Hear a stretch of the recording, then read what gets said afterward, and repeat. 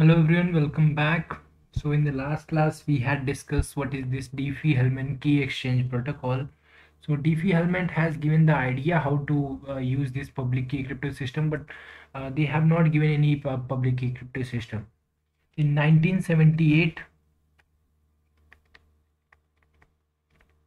uh, Rivest, Shamir and Edelman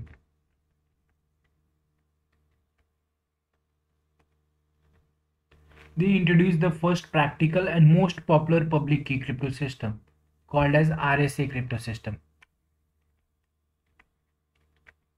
with the name R, Shamir for S, and then Edelman. So it is very popular crypto system. So the security is based on difficulty of factoring large composite number. Security is based on factoring large composite number. What do you mean by that? That means suppose I am having P and Q, then it is easy to find n equal to PQ. Just multiply. But suppose I am giving you n and I am asking you get the value of P and Q, then it is a hard problem actually. It is an intractable problem. You cannot solve it in the polynomial time algorithm. Correct? So the security lies on this. Let us start with the RSA crypto system.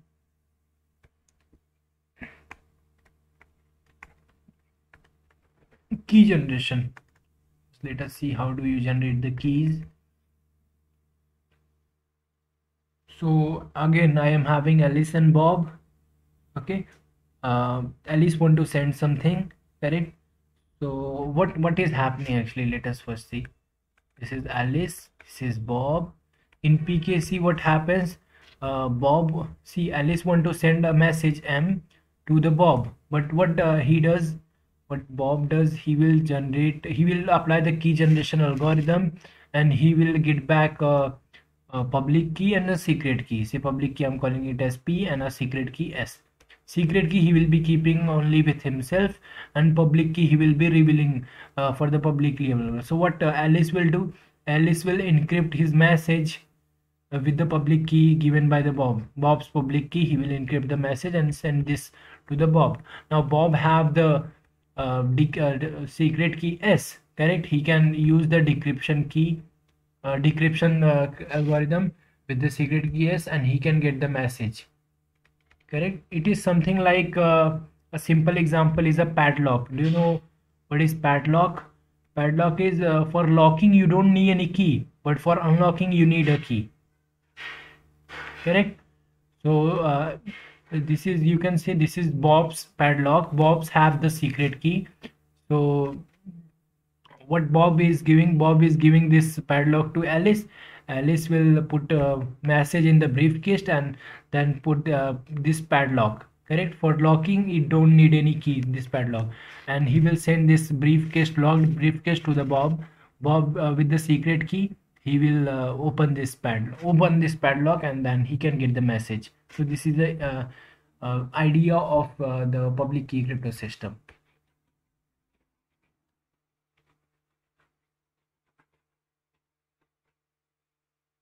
Okay, now let us see the key generation algorithm and all. Bob carefully select two large primes.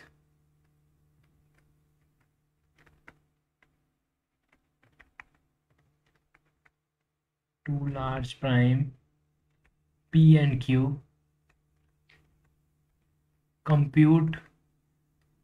He computes n equal to PQ, and then he will compute phi of n, which is P minus 1 Q minus 1. Okay, and chooses the encryption key. Chooses an encryption key. Encryption key, call it as E, which is less than phi of n. Okay, such that GCD of E comma phi of n should be 1. We'll be coming to it why the GCD should be 1. Okay, and computes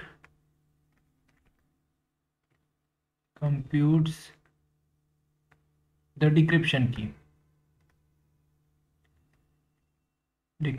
key, call it as D, such that ED is equal to 1 modulo phi n. So in short, what is happening, if you see ED is equal to 1 modulo phi n, that means what? This E should be invertible. So for invertible, I need this condition, GCD of E and phi n should be 1. So E and D are inverse of each other. This is what the condition. That's why this GCD should be 1. So what is the public key for Bob? Public key of Bob is n comma E. Anybody is having with anybody is having n comma E, they can encrypt this, and this is publicly available. Secret key is the D, correct? Plain text space is Zn, that is again publicly available with this. So this is what the key generation algorithm Bob will do. He will get the public key and reveal the public key for the public and the secret key D. Now suppose Alice want to send a message, so how he will do? Let us see encryption. To encrypt a message, suppose you want to encrypt M belongs to say Zn star. Okay, Alice computes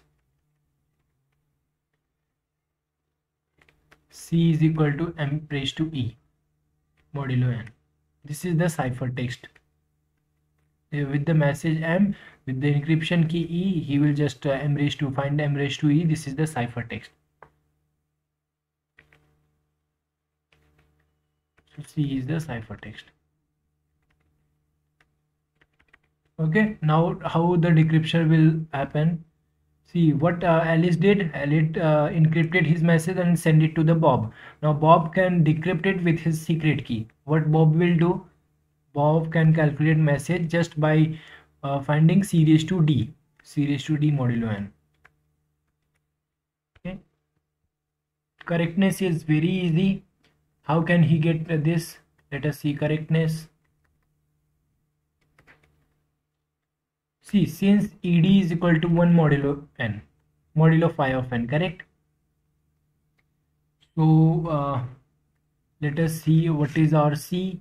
C is equal to M raised to E modulo n, and we know that say any A raised to phi of n is equal to 1 modulo n, correct?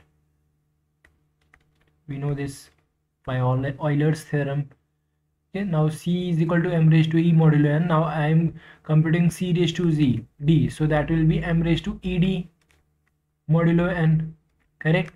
But we know that M raised to phi of n is 1, correct? So this is actually M raised to ED modulo phi of n, because if I take phi of n, it is 1, so I can reduce everything to modulo phi of n modulo n. So if I take ED modulo phi of n, which is 1, so I will get my message M. So this is what the correctness is. So it was the idea is very simple here. Now there were so many actually attacks over there on this, but before that let me just talk about RSA assumption and RSA problem, as we had done in the case of DLP.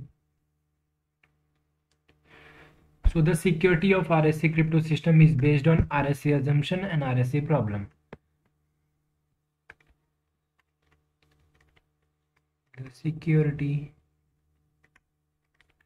of RSA cryptosystem is based on RSA assumption and RSA problem. Let us see both. What is RSA problem?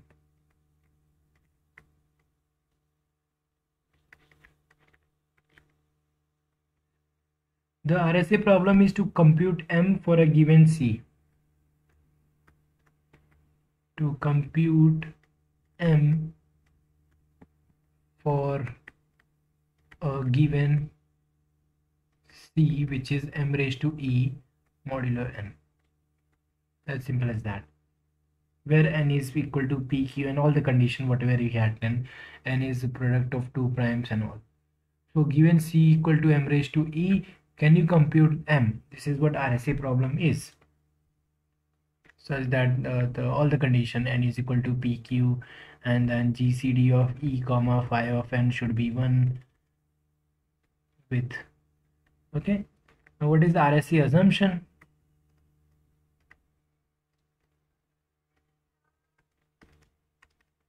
Yeah, if there exist if there exist no probabilistic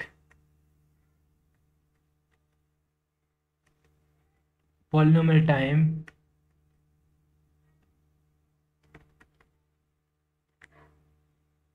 that is PPT algorithm to solve RSA problem,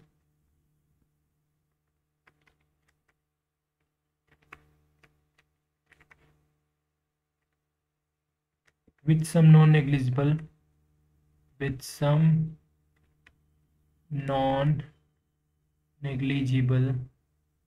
success probability,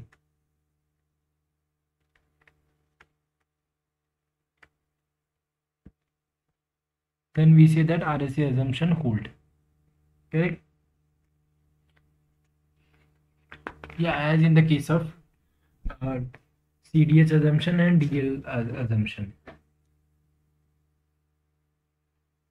See, holding of RSA assumption implies that existence of a trapdoor one-way function, that is the what is the trapdoor here? Prime factorization of n. If you know the prime factorization of n, you can easily solve the.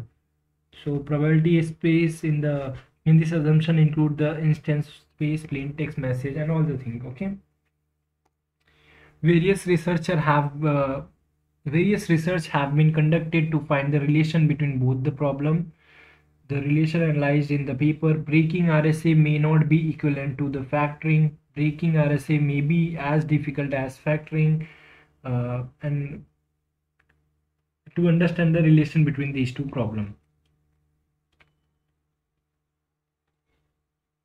And there are so many cryptanalytic attacks on RSA, that is factoring attack, secret key factoring, and suppose I am having phi of n, then also computing phi of n, and common modulus attack, low encryption exponent attack. If the encryption exponent we are using low, then also small decryption attack, meet in middle attack is possible in this RSA. So there was a paper 20 years attack on RSA. So they have seen it was in 2000, I think 2000. So from 1978 to 2000 there are so many attacks. And for RSA to start using RSA, we need R prime in such. So let me just talk about that little bit. RSA in practice.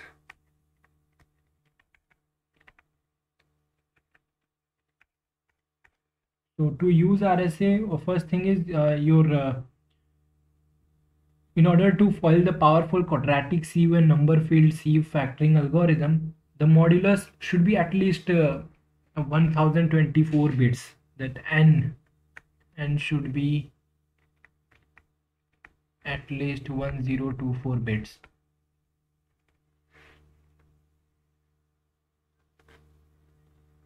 And maybe more than that with the current scenario. Okay, and selecting the prime should be selected which don't have a large difference, that is p minus q should be small. Choose the prime such that p minus q should be on, and make sure that they are of the almost same size, or say 512 bits, both of them are 512 bits like that. In addition to this, many authors recommend that P and Q should be strong primes. What is strong prime? That means P minus 1 has large prime factor, P plus 1 has large prime factor, R minus 1 has large prime factor. Okay. And choices of E and D, we must choose the encryption and decryption key, that is E and D, on the basis of security and efficiency. Both should be maintained, because there are so-called low encryption exponent attack, low decryption attack should not be possible. So by checking all the thing, we should make sure. And then for efficiency of RSA, see, RSA encryption as well as decryption require one modular exponentiation. To improve the RSA encryption, we wish to choose small encryption exponent, but due to low encryption attack, we cannot do that. To prevent, there are so many different ways.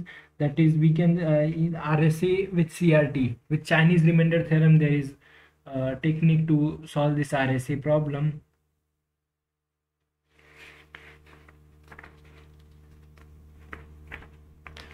And then semantic security of RSA. Let me talk about what semantic security of RSA.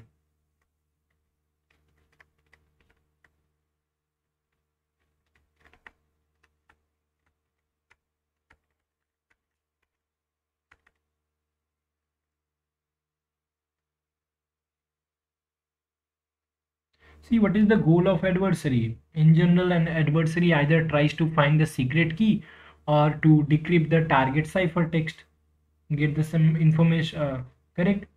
In addition to this, adversary may try to distinguish encryption of two plain text with success probability exceeding 1/2. Correct? So crypto system in which the adversary cannot distinguish, I'll write here, crypto system in which adversary cannot distinguish ciphertext in polynomial time, provided that certain computation assumption hold.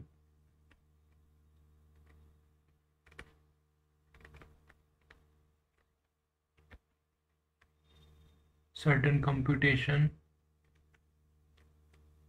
assumption hold are said to have semantic security.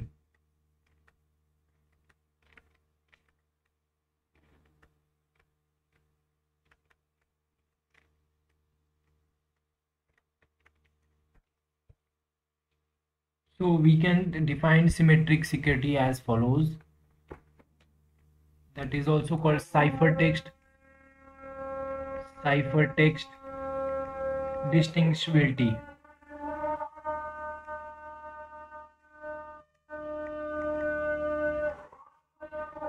Distinguishability. What is that? See, an encryption function,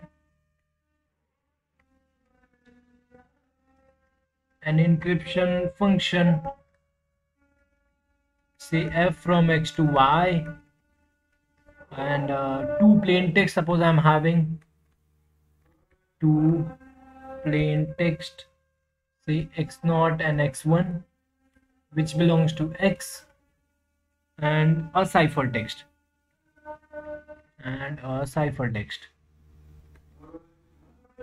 say y, which is f of xi for some I belongs to 0 1.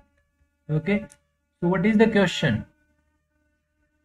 Question is I equal to 1?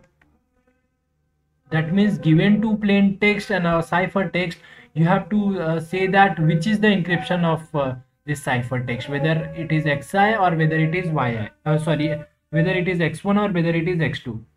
If we can answer this question with success probability greater than 1/2, then then the crypto system is not symmetrically secure. Otherwise, it is semantically secure.